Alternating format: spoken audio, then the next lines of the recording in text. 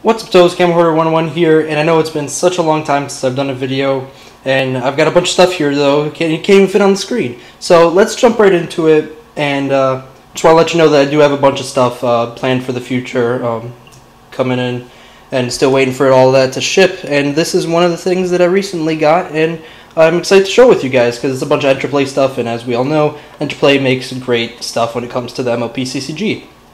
So this is a 3-inch binder, and if I have to say anything about this binder, because it's just a binder, it's a damn good binder. It's 3 inches, it's massive, it got the MLP logo on the side, got the CCG logo on the front, and it matches the play mat, and I'm sure they're going to be releasing a bunch of sleeves, maybe deck boxes with this theme. Obviously they're trying to push forward this theme, and it's been around since the beginning. So, and then on the back you got the main 6, each with a little screen cap and separated and whatever. It only covers the bottom, so if you get towards the top there's nothing really there. So, and then all the whatever price tag, all that stuff. This is $20 right now on Enterplay site. Which is just as much as the other binders, which I believe were each 1 inch or 1.5 inches. So you're getting twice the binder for the same price, which is good and all. But that's only a sale price, $20. It actually, normally it says $25 on the website, and I don't know how long this sale price is going to last for. I mean, ever since it was up for pre-order, it's been this price, so I'm assuming it's going to be like this for a little longer. So if you still haven't picked it up, if you want to, this is probably the best time to get it, unless, you're waiting for some big, 50% off, coupon code or something. Which, they've done those too before. And then also, for coupon codes and just general Enterplay stuff, I do recommend following them on Facebook, because that is the best place, I think. Maybe that, and their Twitter. They also have a CCG Tumblr, just all these different social media places where you can follow them to get information on the game and their products. So another thing that you get with this binder pack is one sleeve, one 9 or 3x3 9-card Ultra Pro sleeve. It's got Ultra Pro all over the back side, and then it's side loading, so it's not from the top. You put the cards in from the side, and then you also get this Rainbow Dash card, or I guess it's technically a rarity card, but it's got Rainbow Dash on it. And it is a promo. It's PF13 from the Canterlot Knights set, and I don't know if you could see it very well. It's from the scene where Rarity is dressing up Rainbow Dash, and it's just called Rainbow Dash Dressing in Style. So I guess it is a Rainbow Dash card, but it's Rarity labeled. So it's standard card. It gives a certain power to a. So if you have, if you're at a problem with a Pegasus friend, or a Rainbow Dash friend, so blue colored friend, they get +1 power. And then if you're at a problem with Applejack, it gets +1 Applejack power, so orange. So it's pretty standard. Oh, and it becomes that color. So whatever, standard card. I don't know if I'm going to use it. It is a rarity card, and I like rarity decks, so we'll see if I end up using it. I don't really like to put promos in my decks, just because, I don't know, it kind of seems a little, just from my point of view, just a little unfair, but whatever. I don't play too much anyway. I haven't gotten a chance to play very much. This is just a random booster pack that came in. Usually Enterplay does that. They put in a random pack of something, whether it be dog tags or booster packs, with your purchase, just to say, probably thank you. I'm assuming that's what they're going for with this. And so let's pop this open, see what we're getting. And if I could get it open, I hope we land something good, because I haven't opened a booster in months, I think. So let's see. We got snails, my bad. Hungry House Guest, Steamroller, Shooting Star, Cheek Beret, Manny Roar, Twilight Velvet, Goof Off, Sun and the Moon is a rare card, nice. Dark Dungeon, Rose Luck, and Social Obligations. So, I mean, I wouldn't say it was anything great. I think I have a lot of these cards. I'll have to check. The Sun and the Moon one's pretty cool, I guess, since it's a rare card. I don't remember if I have it or not, but that's that. So, next, we have this Rock and Rave pack, which is, I believe, just a small extension of the Canterlot Knight set. It only, I believe, has like 12 new cards, so there's not too many things in here, but you know, the benefit here is that you're getting 2 different decks. This is a 2-player set, so if you have a friend, you could split it, each get one, you know, get it for yourself, or just, you know, like I said, if you have it for yourself, you could specialize in 2 different strategies. And you know, one of the big sellers here is, you know, you got ModPie and DJ Pon 3, so that's 2 new starters with 2 new strategies, and let's just jump into this.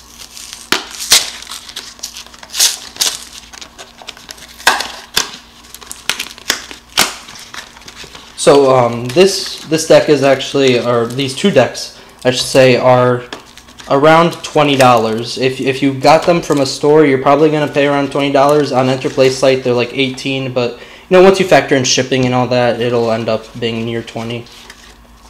So now we have some new punch tokens, or action tokens, whatever you want to call them.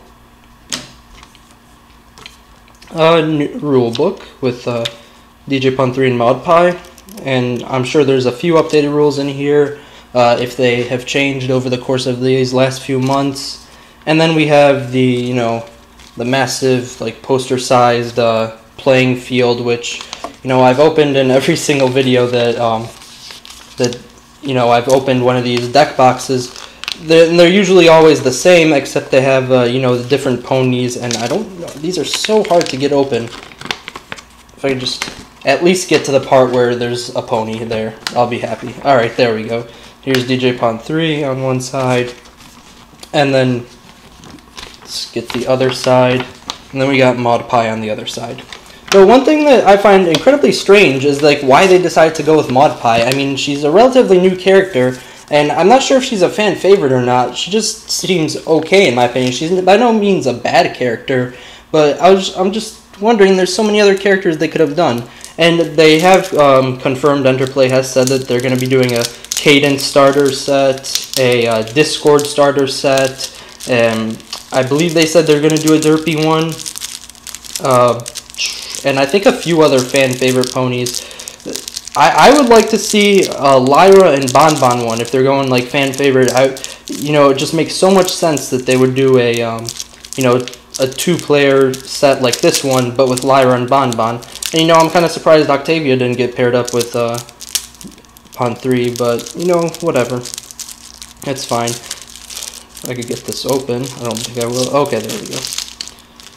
So, ModPie is classified as an Applejack card, which is also kind of strange. You know, you'd think she'd be Pinkie Pie considering she's part of the family. This is her start side, and her boosted side is holographic like the other cards. And the boosted side says, this card has +1 power for each card type in your discard pile. So I'm assuming by card type they mean events, troublemakers, friends. So that's pretty sweet if you manage to get one of each. And you know, some cards revolve around you discarding, so this can be a really good strategy for you know, just a deck that revolves around discarding cards. If you have events that, you know, discard stuff, but you get other benefits. You know, you get the benefit for the event, you get the benefit for the discard, and you know, once your opponent thinks you're on top, or he's on top, you know, you could come back and bite him with this card because you have so much discard going on. Let's see what it takes to flip it over. At the end of your main phase, if you have a friend and a resource, turn this card over. So, you know, that's not too bad either. It might take a few turns to gather up the points to, you know, summon those friends and resources, but I think this is a relatively easy card. If I'd have to scale it from, like, say, 1 to 5, I'd probably say this is around 2 or 3 to flip over. I think original rarity from the Premier set being number 1 to flip over in terms of easiness. So, and then it comes with rarity too from the Canterlot Knight set, which is pretty sweet. So this is, I think, I don't know if this is a new card. Actually, I think this is pretty new. I don't remember seeing this one, but anyway, let's read it off just in case. Your opponent pays +1 to play events. So that's pretty standard. It's pretty much a different version of the Premier set rarity, where your opponent would have to play or pay +1 for friends to move friends to a trouble or a problem. So, and then the start side is when you confront this card's problem with at least 2 other diamond characters or white characters or rarity characters, whatever you want to call them, turn this card over. So again, you'll have to get those, you'll have to summon those guys and make sure that they're diamond characters, but honestly I think it's a little bit harder than the original rarity, but still. You got more scorecards, which, you know, they're colored to be in a theme with this pack. And then let's just go through the cards. A lot of these are going to be doubles from the Premier or from the Canterlot Knights, so I don't think it really matters going through all of them. Actually, but I think these ones might be new. So Apple Strudel, Octavia, Cloudy Quartz. This is actually Canterlot Knights, and you could tell by the little picture at the bottom here. Coco, Rose Luck, Rising Star, Noteworthy, Steamroller, Applejack, Cherry Jubilee, Vidya Swoon, Rock Solid Fashion. We got some mod cards in there. I got a golden ticket. Not on the list. Wardrobe Malfunction. Combat Hat. Vital Stand. Yeah, but Viddly Stand. I don't know how to pronounce that word. Apple Cider. Too Much Pie. Quarry Eels. Oh, they're a new troublemaker. Opponents must pay +1 to move a character to this card's problem. It's a pretty standard one. He's pretty weak in terms of power and a medium-sized reward, so we'll see. Maybe this will help some people out, some decks. I mean, they give you 3, so... A Dragon? Or Red Dragon, this is actually from Canterlot Knights, but I don't think I have this one, so this must be one of the first times it's in a starter deck as opposed to being in boosters, so... At the start of your opponent's troublemaker phase, they will pay 2 action tokens to turn this card face down. So, you know, you can get rid of it, but then it'll probably come back up the next turn. So you can keep postponing by paying 2, or you can just jump in and assault the dragon, and that's 6 power with a 2 reward. So I think this one might be a little bit better than the Quarry Eels, but I guess it all just depends on the strategy. So now we got some new troublemakers to this set. We got Timber. Trade Dispute. Oh, it's from like my favorite episode. A Stitch in Time. Social Obligations. Apple Bucking Day. And that's it. That's the Mod Pie set.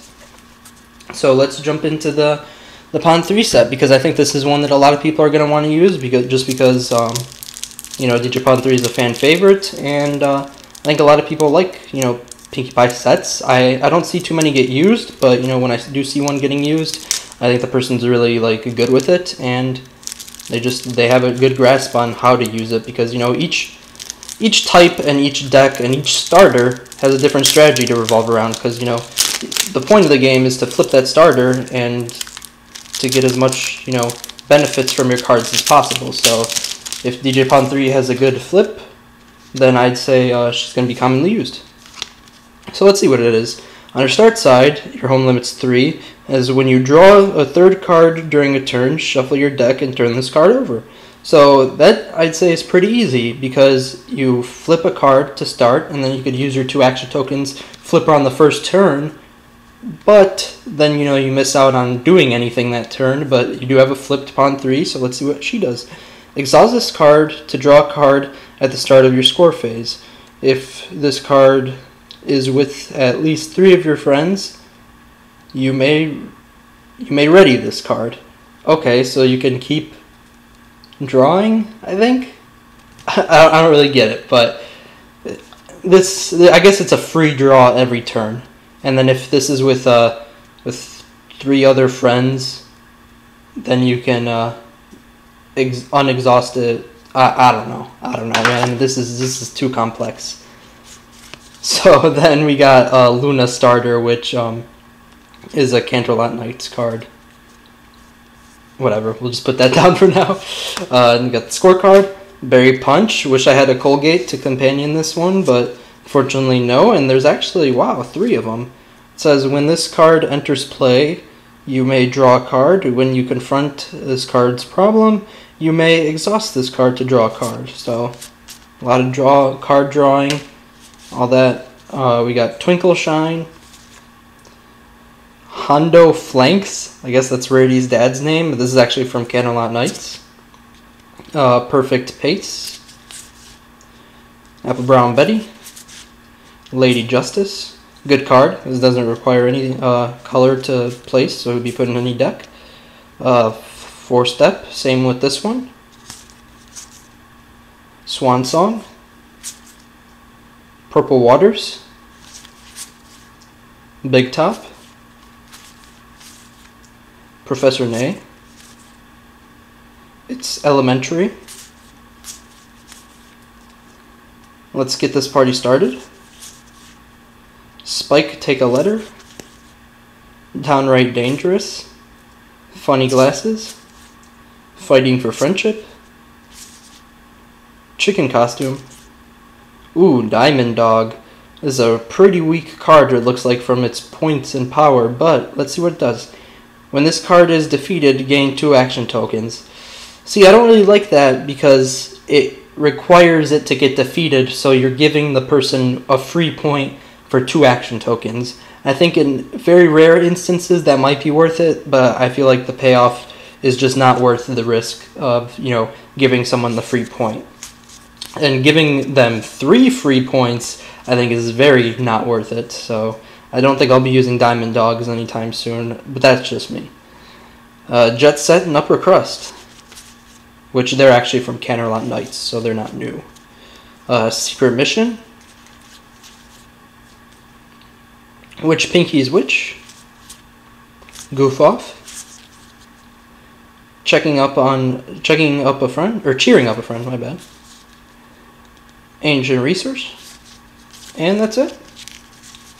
So that's all the cards that we're getting from this set. I don't know if we got every new card from the Rock and Rave. I'm sure they're scattered through booster packs, and I'm not positive if new boosters just for this set are gonna come out. I doubt it because there's only 12 new cards, but they're probably gonna get spliced in through the Candlelight Nights cards. If not, they're gonna be added into the next set as boosters. So I wouldn't be surprised if that's what happened with those extra 12 cards. So other than that, I hope you guys enjoyed. I'll see you guys later. Camel Herder 101 out.